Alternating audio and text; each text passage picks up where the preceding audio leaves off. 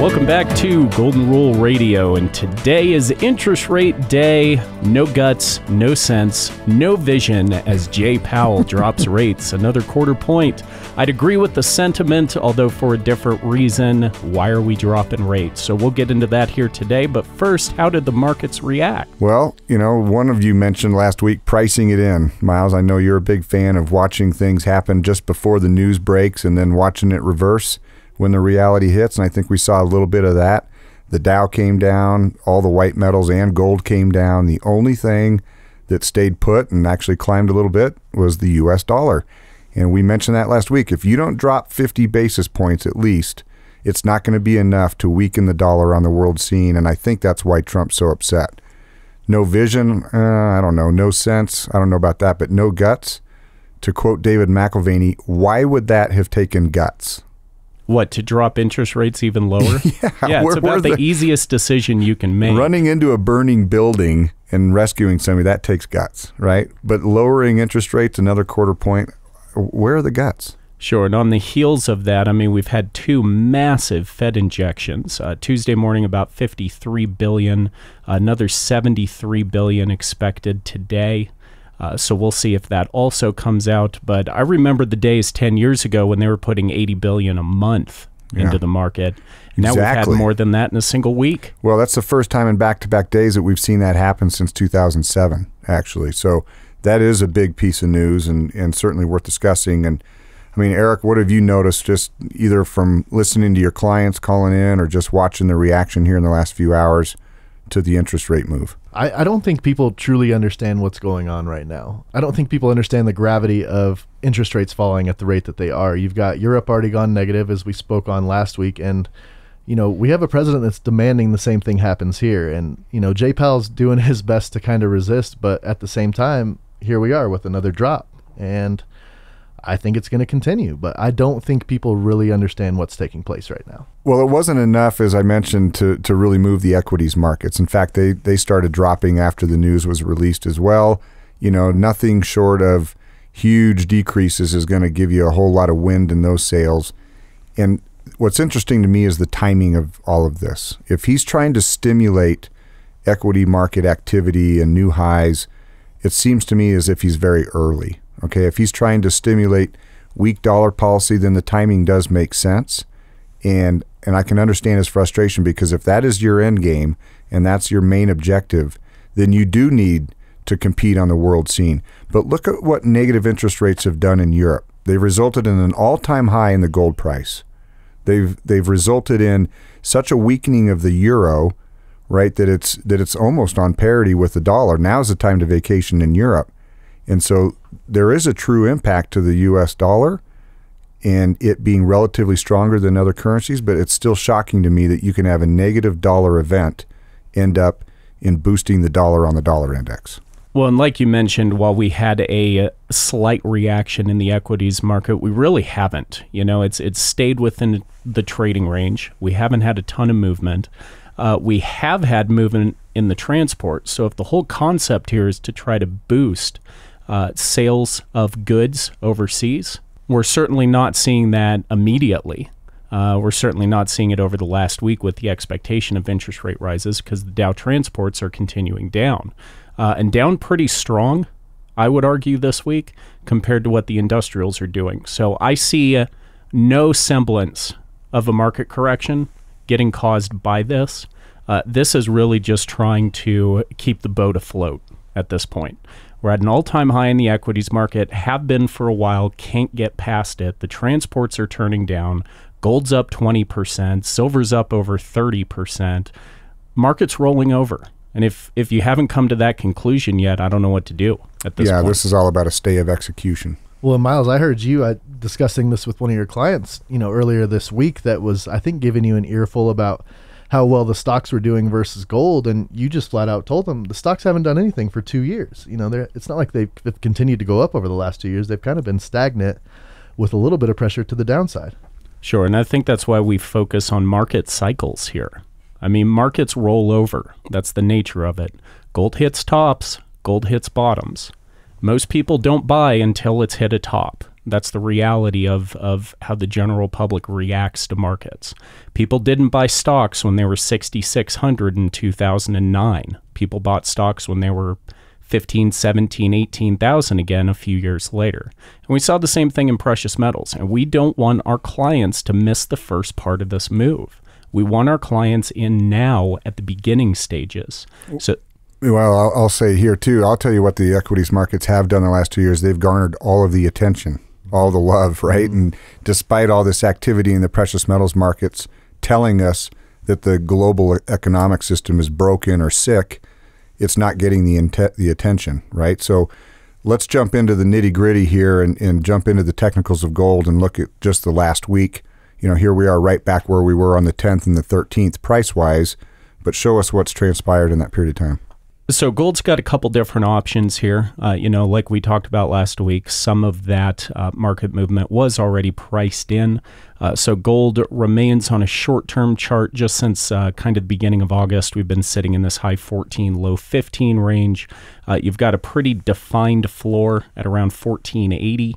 That was where the old low was, and we've made a few tests towards it. But if you ignore that low and just kind of look at this, what I would argue, pretty clear head and shoulders pattern building here, we do have a declining floor. So I'm still on the argument of, granted, we're in a trading range, and you can't make a definitive answer one way or the other till either we get below 1480 or above 1560.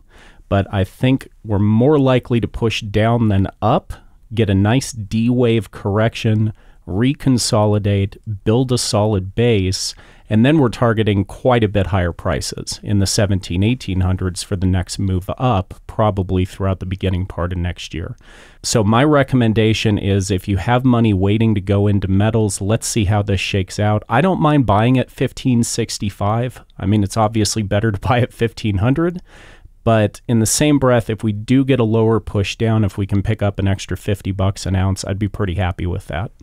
Yeah, the other piece of advice that someone could run with is cost average in. You know, on this correction and this little low that we're seeing here, take an initial position. And if we take off to the upside, give yourself a ceiling. If we continue to correct down, remain patient and add, your additional positions on the decline. Sure. And know that when I'm talking about pricing, I'm talking to people who already have a foundational position in metals. This is the discussion for people that have a 20-25% gold position, and they're looking to build that position as the equity market tops out. If you don't have a metals position, you can sit on the sidelines, watch that price go up 2,000 and never decide to jump. And we don't want to see that happen either. So these pricing discussions are for clients who already understand the underlying issues here, like competitive devaluation, inflation, money going into the market, interest rates going to or below zero, the government confiscating your savings through those lower interest rates, and then making it very, very hard to get your money from anywhere else, like, say, through capital controls for people that are trying to shelter money overseas. There are tons of reasons to have foundational gold position.